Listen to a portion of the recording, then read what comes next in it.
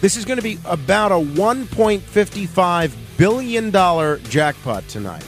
The third largest in lottery history. You never know. I have purchased my ticket, and I was talking with my mother about this because she purchased a whole bunch of tickets. And she said, the mistake you're making is, and I don't know, I play lottery so infrequently that I really can't, I don't know the tricks. But she said, the mistake that you make is you have to play the mega multiplier. I'm not sure what that involves, but it gives you more prizes.